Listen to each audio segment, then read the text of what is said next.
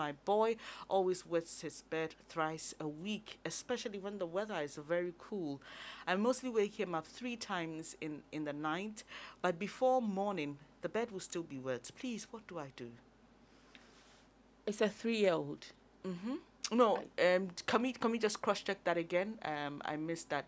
Yes. Okay, no age. Okay. She didn't mention the age. She Okay. actually said 3 times in the night. Okay, okay. Yeah, bedwetting, depending on the age, may be normal or abnormal. And then it's also abnormal if the child was dry and then now becomes wet. So a child may be so young that the child would wet the bed, or there may be a problem if the child was dry, wasn't wetting the bed, and all of a sudden begins to wet the bed. Because there is no age, it may be just that the child is too young to be dry in the night, or it may be a problem. Now, what she can do is to start with behavioral management. For instance, when it's in the evening, say beyond 6, the child should not drink fluids. Should have the evening meal early, should not drink fluids. Should not drink fluids. Should not drink juice. Okay. Late, close to bedtime is what I mean. Okay. So that is why the child needs to have the evening meal early. Because when you eat, sometimes you drink water. And then close to the evening meal, say from beyond 6 o'clock, the child shouldn't drink any fluids. That's assuming the child is going to bed around 8 p.m. And then goes to use the washroom before going to bed.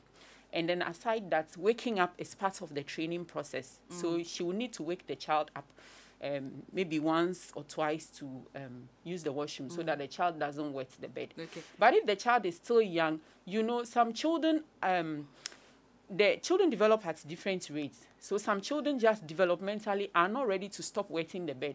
So if it's a young child, then this child probably is not developmentally ready to wet the bed. And it's a boy. We know that boys, they don't attain dryness at night as quickly as girls. So that's also something that will come into play. Okay. So it may be just the child is not developmentally ready.